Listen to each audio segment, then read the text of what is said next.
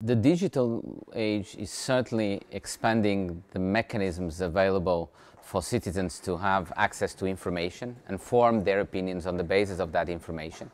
It's certainly also increasing access for information in terms of forming better policies and in expanding the mechanisms and the instruments for political participation for citizens. But it's also bringing very important and deep challenges in terms of two fundamental aspects of democracy that have to do with the deliberative process, the quality of our deliberation, how we collectively decide, and also with the quality of our public sphere that supports democracy. That is the public arena in which we exchange different points of view about different issues, in which we engage as citizens. And that's the crucial challenges that we have today. The digital age is fragmenting our public space, is creating and feeding a more radicalized form of political discourse. He's by promoting a form of democracy that is more direct and immediate, also making decisions more emotionally based and less rationally infused and embedded. And this creates problems for democracy, because democracy is not simply about counting heads, it's not simply about expressing the preferences of people, it's not simply about majoritarian decisions, it's also about the quality of the processes through which we form our opinions and how we collectively deliberate and engage with each other. I think we have to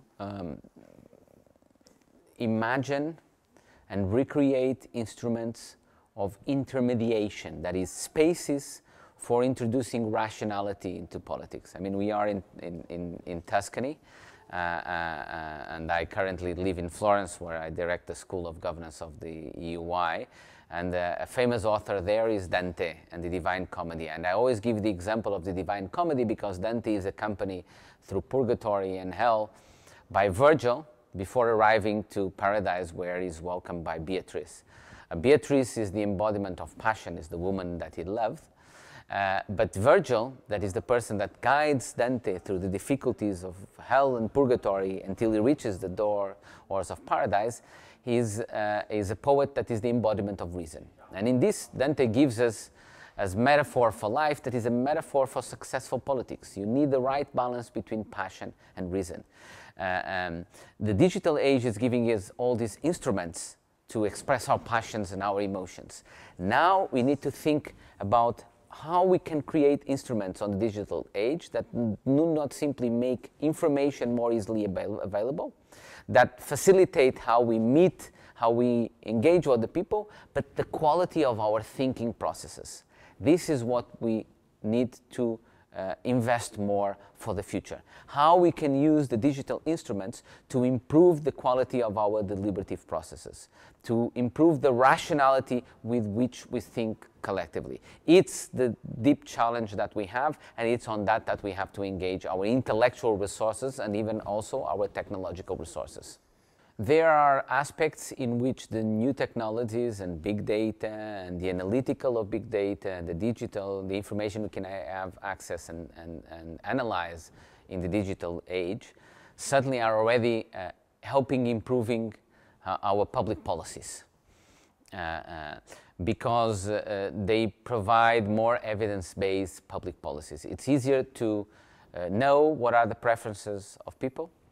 It is easier to measure the outcomes of public policies. And for example, that means that we can have public policies that are more informed and therefore better public policies. And it also means that we can have public policies that are less focused on outputs, that is, how many schools we have, how many professors we have, and more focused on outcomes, how better our students are, because it facilitates measuring public policies in that way.